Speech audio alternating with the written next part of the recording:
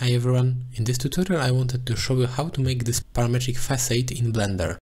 As you can see, we have this diagonal pattern with openings that get progressively bigger at the bottom of the structure. As you can see, we can even animate the openings. It's all made in geometry node system with some simple nodes, and it's not really that complicated.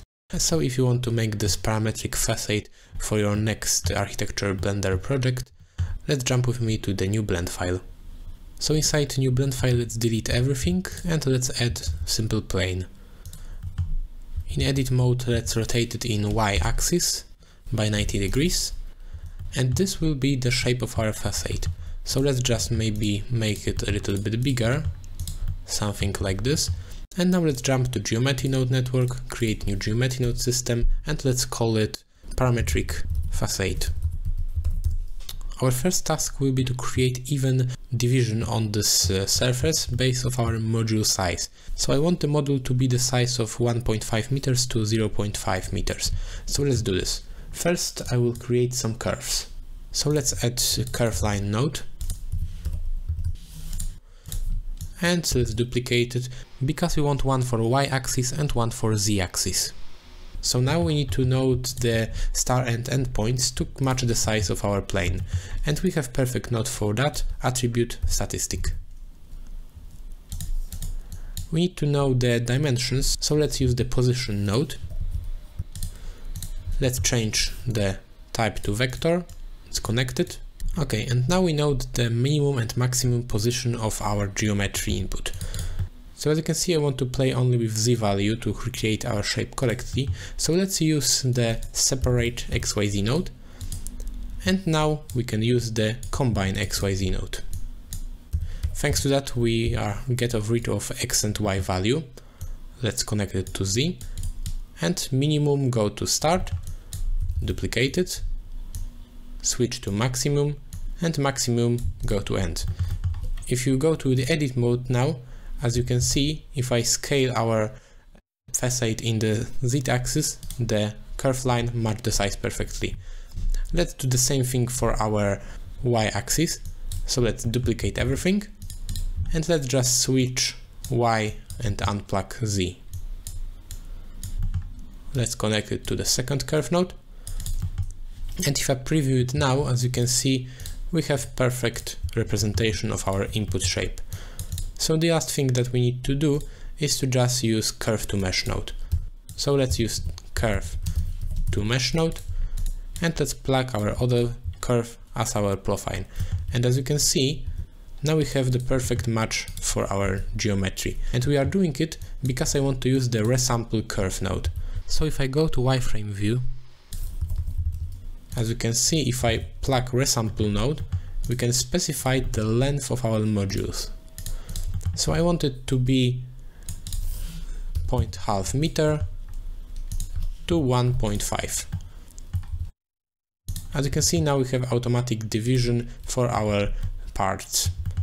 It's important to remember that Blender will try to create the module with this dimension, but if we set our width to 6 meters and apply the scale, as you can see, we have exactly 4 divisions, but if we increase it a little bit, as you can see, it's still 4 division because we need to increase far more to get 5 modules of this size. So it's remember, if you want exactly this size, you need to create the facade that have right size, which is multiplication of our base element size. Okay, so let's increase the size a little bit, something like that. And now I would like to create this diagonal pattern, and for that I would just like to scatter this rhombus-like elements. So let's create one. So we will start by creating a grid node, and let's decrease the amount of subdivisions to 2, because I want to just have a simple square. Now let's rotate it using transform node in z-axis by 45 degrees. Now the trick is to scale it right to match the size of our modules.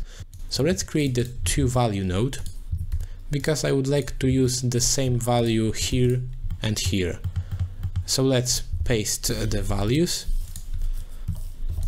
and let's plug it, and let's get it here. We can create a little bit of order by framing it and call it maybe base division. Back to our grid, now we need to scale it to match the size that we are defining here. So let's use another transform geometry, but without the rotation, and now we need to calculate it somehow. So as you can see, the square have the side of length 1, so the diagonal will be the size of square root of 2. We want the square root of 2 be size of 1.5 meters, so we just need to divide 1.5 by square root of 2. So we actually need to divide our desired size by the diagonal length. So let's first calculate the diagonal length, again using the attribute statistic node. So let's plug attribute statistic node. And again we want to use the position, so let's change the float to vector and let's plug our position node. Now I would like to know the range to know the full diagonals, so let's use the range output and use the separate XYZ node again. So as I said, I want to divide our desired length by this, so let's just take our half a meter and search for divide node, and we want to divide this value by the X value, and let's duplicate divide node and let's plug the second value and the Y output. Now we want to combine it back to vector, so let's use combine XYZ and let's plug it as our scale.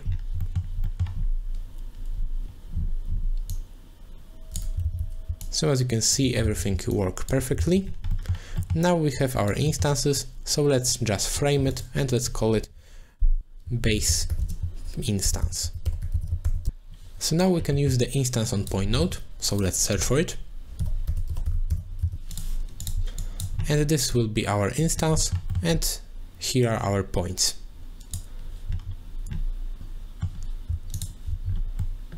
So as you can see, we have the wrong rotation now, so let's just rotate our instances around the y-axis by 90 degrees.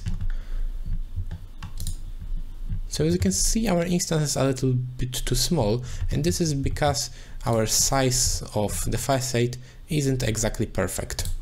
If I turn off the modifier, as you can see, it's not the multiplication of 1.5 or half. And we can fix it actually pretty easily by just using merge by distance node and realize instances.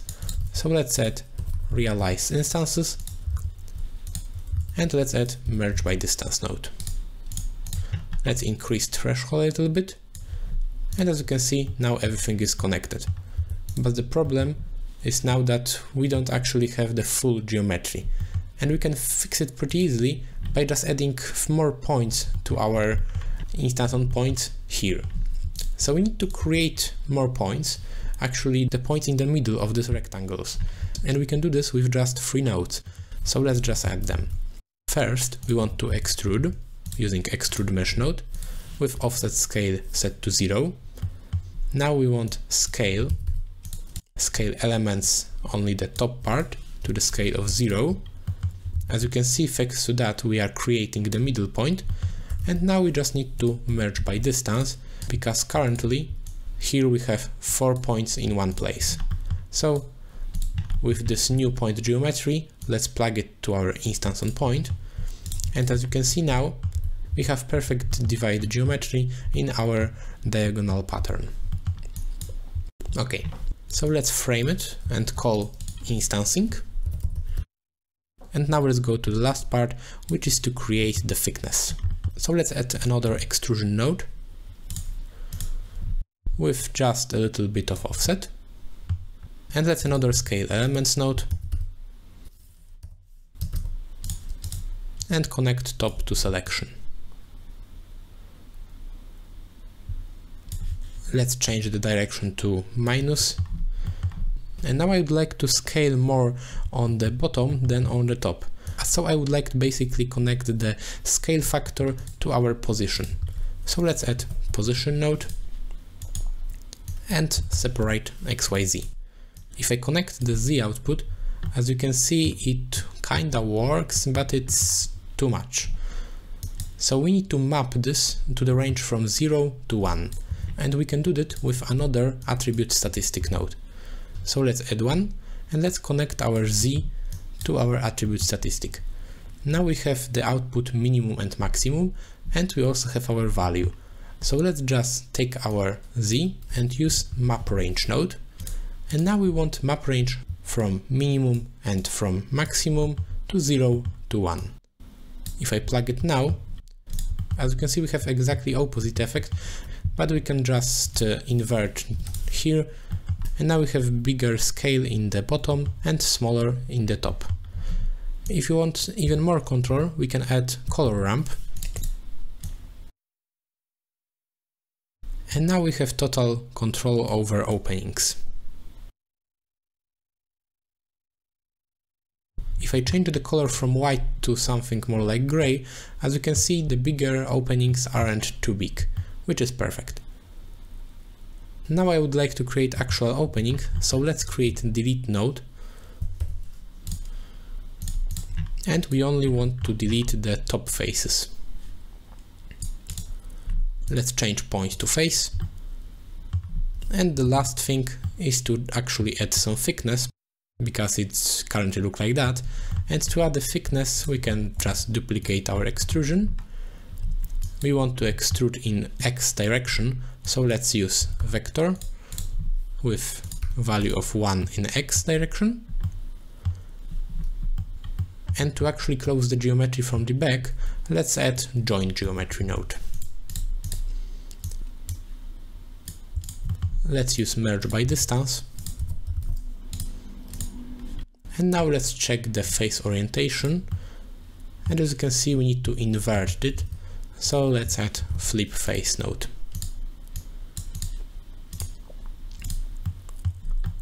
Okay. So we can control the thickness of our structure here. And this is basically it. If you want to set up a material, let's just add set material node and choose some material. Let's frame it and let's call it final geometry. Okay, so this is basically it for our parametric facade. If you want to animate, you can play with map range node and color ramp, but this is basically everything you need to know to create something like that. If you want to change the shape, as you can see, you can just play with this in edit mode and everything works as expected. So this is the joy of proceduralism, and as you can see, it's really flexible geometry node system to create complex facade of building really easily. So thank you so much for watching, I hope you learned something new. If you want to grab the final file, link in the description. If you want to support the channel, you can check my Blender add-ons, links in the description.